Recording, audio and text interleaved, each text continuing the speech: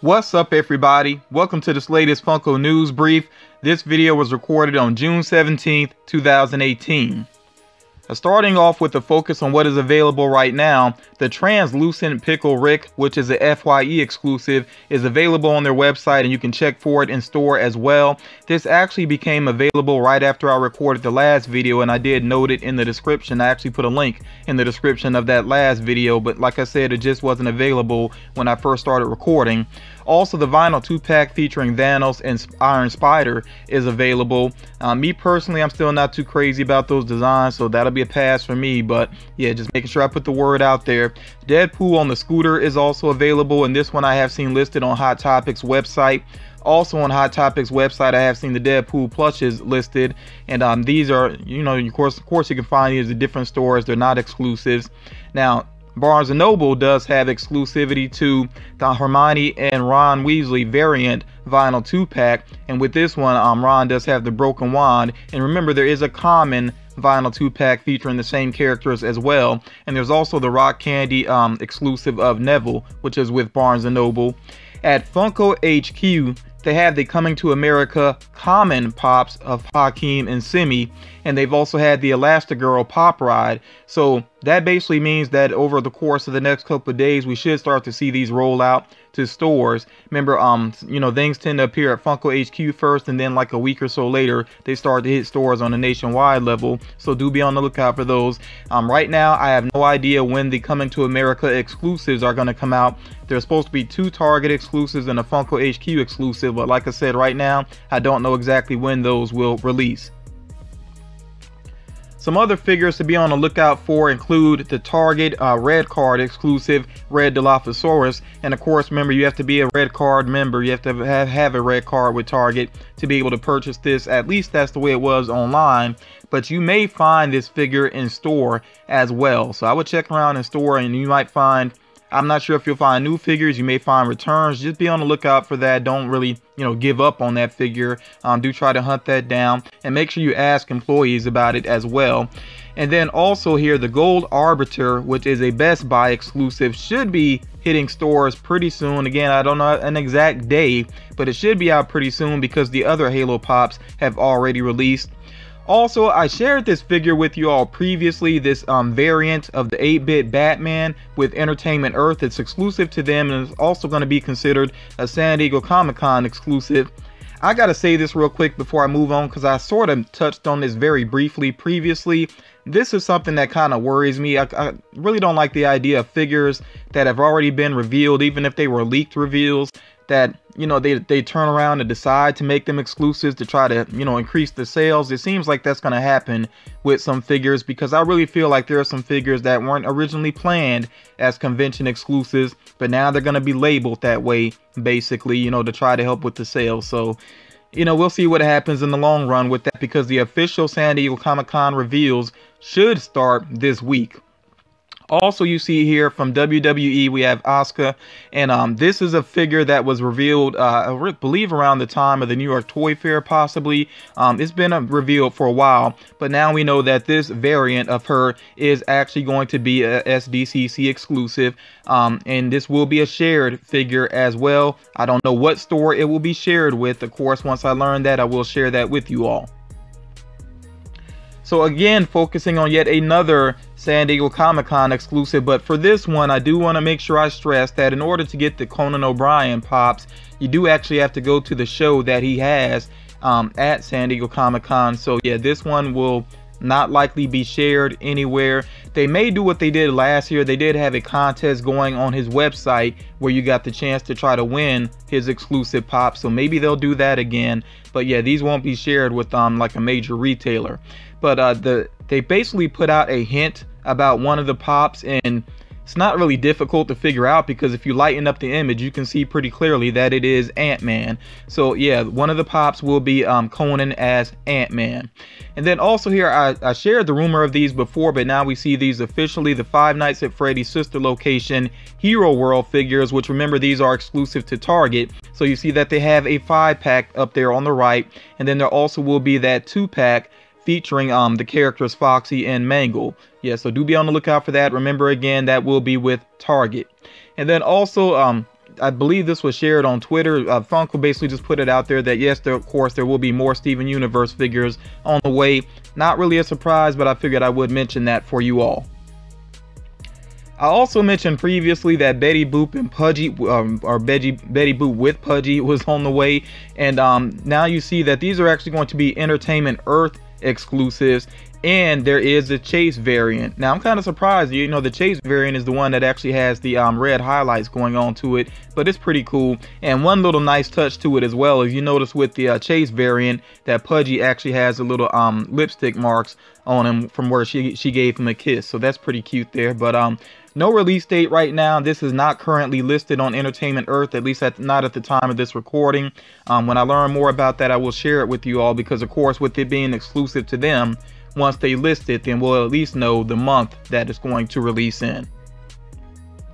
So there's a Star-Lord figure on the way, and this Star-Lord figure is very true to the way that he looked in the comics. Now I'm still not 100% sure if this is his original design, but I know this is an older design for the character. This is going to be a Halloween Comic Fest exclusive, which means that you will have to check with comic shops when this releases, of course, you know, around the time of Halloween. So I'm definitely going to check with my local comic book shop about this figure, because I really do like the look of it. Last year the figure, I believe, was, I want to say it was Emma Frost, unless I'm mixing it up with the year before that. But yeah, I'm definitely going to be on the lookout for this one. And this one may not be 100% with comic shops. You may be able to check some websites for it as well. Now, I shared already the 90th anniversary Mickey Mouse Pops, but there are some mystery minis on the way as well, which I think is a good idea that they're doing this, because then of course people get even more versions of Mickey Mouse. And yeah, no release date on these right now, but like I said, I really do like the look of these. I think they're very true to the different designs of the character. One thing I did want to point out, I said last time when I revealed the Pops that I think they should do Apprentice Mickey with a sorcerer's hat. There is an older Pop of that, of Sorcerer Mickey, but I mean, you look at the design of it, I really think it could use an update. So that's why I brought that up again. I really think that this Pop deserves an update, and I'm sure some people would really appreciate that. So let's go ahead and get into the rumor mill. There are definitely some things here that people have been saying that they want to see, so hopefully most of these rumors will pan out. For starters here, from the Metallica cover, and this is something that they use in their concerts as well, Lady Justice. So the Metallica interpretation of Lady Justice appears to be on the way as a Pop, very possibly. Also, the members of the Beastie Boys could be on the way also, and I think that's very cool. You know, people definitely want more pop rocks, you know, Pops, basically more music artists represented, and the Beastie Boys makes a lot of sense. So that'd be really cool to see. Now me personally, I gotta say also, it would be really cool if they did Sabotage variants of them based off that music video, because that is a classic video and it's a great song. So you know, that'd be really awesome if that happened, but no guarantee on that. Also from Riverdale, there's going to be Reggie in the football uniform, and then we have the other characters here based off of the Dream Sequence. Reggie might be from the Dream Sequence as well. I really don't know. I'm sorry, I don't follow the series, but based off the Dream Sequence that they had, which basically you can see it's like the old Archie designs. They have Jughead, Veronica, Betty, and Archie. So I'm sure Riverdale fans will definitely appreciate those. Don't know if they're going to be exclusives right now. We'll just have to wait and see. Also, there is the upcoming Mortal Engines movie. I did see the trailer for it. I feel like I need to watch the trailer again to really understand what is going on there. But the characters that will possibly get Pop figures include Hester Shaw, Anna Fang, Thaddeus Valentine, and Tom Natsworthy. Okay, so be on the lookout for those, and I think those are very likely. You know, when a major movie comes along, usually they get Pop figures. So moving on with some more interesting rumors here. Now, this one I shared previously, but I'm just bringing it up again just to be thorough. From Cowboy Bebop, there should be Edward and Ian together, and then also Vicious, which Vicious could look pretty cool. Also, some Full Metal Alchemist Pops have been rumored previously. We know there's a Armstrong exclusive that's been rumored, so of course they would do some other characters as well. So it could be Alphonse, Ed with a Chase variant, Winry, I'm not sure if I'm saying that name right, and also Colonel Mustang. So yeah, there could be a full wave of Full Metal Alchemist figures on the way, with right now Armstrong being the only exclusive. Also, I mentioned previously, so I'm not going to run through all the characters' names here, but I did say that there should be more Voltron pops on the way. Now, I know some people are wondering if it's based off the old series or the new series. Honestly, I don't know at this point.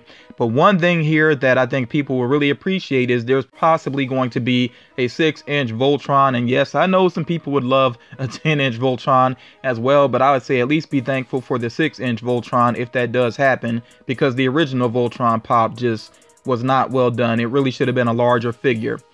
Also, somebody asked recently, because I did mention that there's the possibility of Mr. Chimes coming along as a GameStop exclusive. You know, people have been asking, are there going to be other bosses represented from Cuphead? And it seems like there is going to be another full wave of Cuphead pops. No surprise there because of the popularity. But let me run through the characters here. There could be Pork Rhyme, Cuphead in the Plane, Miss Chalice, Calamaria, excuse me, and Puphead as well. And then I also previously mentioned Mr. Chimes. So those are the figures that couldn't be next up for Cuphead. And then finally here from the game Don't Starve, and there's actually a follow-up, Don't Starve Together. It says here Pop and Buddy, so each one of these pops will come along with an item or another character. So it says here Wilson and Chess, Wendy and Abigail, Weber and Spider, and Willow and Bernie. So that'll be interesting to see though how those actually look, you know. But we'll have to wait and see, you know, how legit all these lists are. You know, just be patient and we will find out soon enough. So something I've started to do with Funko News is also to give you all some quick channel updates, and I think I definitely need to address this. I really want to thank you all for the support. We very quickly went from 15,000 subscribers to passing 16,000 subscribers. It kind of caught me off guard. Like, I saw the number going up, but before I knew it, it passed 16,000, and I really do appreciate that. I think this is one of the biggest leaps that my channel has had. So yeah, I'm very appreciative of that. And remember, of course, I do giveaways on a regular basis to really show my appreciation for, you know, all that the community has done for me. As a matter of fact, I just wrapped up the 2 giveaways, and both of those winners did contact me. Both of those winners did get their prizes already, and I actually shipped out another prize as well related to another giveaway I had going on. So yeah, I've been keeping up with the giveaways and everything, but I did want to go ahead and let you all know about the next one that's coming up. Well, just give you an idea about it, but I'm not actually starting the giveaway quite yet. Just giving you an idea about it. But I am going to give away a $50 gift card, and this is really to help, you know, at least one individual out with their shopping for San Diego Comic-Con shared exclusives. Of course, they don't have to use it for that, but I mean, that's really my idea with it. So of course, the giveaway, the drawing is going to happen before July 19th, which is when San Diego Comic-Con pops should go on sale. That's when they should become available, including the shared exclusives, because that is the first day of the convention. So again, that should be the day. I would go ahead and mark your calendar, and if something changes, of course, I will let you know once Funko puts out the official word. But again, somebody's going to get a $50 gift card before that day comes along. And I would really strongly suggest Hot Topic, but if somebody wants to go with a different store, that's fine. But I just know that Hot Topic tends to get a lot of shared exclusives. Now, like I said, I'm not really starting to give away just yet, so I'm not going to say how to enter yet. Just keep watching the video, stay tuned to my channel, you'll find out. If anybody asks about it ahead of time, and that includes with private messages, then basically you're taking yourself out of even being able to enter. So please just be patient with me. And I do want to say this as well. I think, you know, we could make another big leap on my channel. So especially if you all are liking the videos and sharing the videos and everything, you know, just getting the word out there about the channel. If we are able to surpass 17,000 subscribers by the time of the drawing, then I'm going to have another winner, and that person will get a $30 gift card. So that's basically 2 convention exclusives, you know, because they run for $15 each. You know, the standard pops, of course, you cover the tax and shipping, but you get what I'm saying. So it'll be a big help to another individual. So that's if we are able to pass or surpass 17,000 subscribers by that point. So yeah, just stay tuned and you'll find out more about that giveaway. Also, I shared this previously. I want to point it out again, though, that for the next Funko Pop concepts, the focus is going to be on DC Comics. So please make sure you start getting your artwork to me. A few people have already, and I gotta say, I'm already highly impressed. Yeah, some of you are very talented. I'm highly impressed with what I've seen already. One thing though, please make sure that your name is on each piece of art that you send to me, or I may not include it. I've already had one thing happen where it was very questionable. I think that somebody gave me some art that probably wasn't theirs, you know, so yeah, let's be very careful about that. I don't want any nonsense, you know, so please make sure you actually put your name on your artwork. And if anything looks kind of suspicious to me, then I just won't include it, because I really don't like plagiarism. I mean, I'm a writer. I've written in the past, I've written novels and poetry, and I've caught people trying to steal my work before, so it's something I really don't take lightly. So please make sure you put your name on your artwork. And of course, you see the email address where you can send that artwork in. Don't forget also with GeekGirl World, their shop online, that you can use the code FMYouTube to save yourself 15% on each item. And I'll put the link in the description again. So that's going to do it for this Funko news brief. Of course, the video ended up being longer because I definitely wanted to give you all those channel updates. But yeah, I hope everybody got something out of the video. I know it wasn't a ton of information, but I think the rumors at least are some things to get excited about. Definitely stay tuned, because like I said, I really think Funko is going to start doing the SDCC reveals this week. And of course, I'll do my best to keep you all updated. And yeah, thank you all for watching, and I will talk to you all again real soon.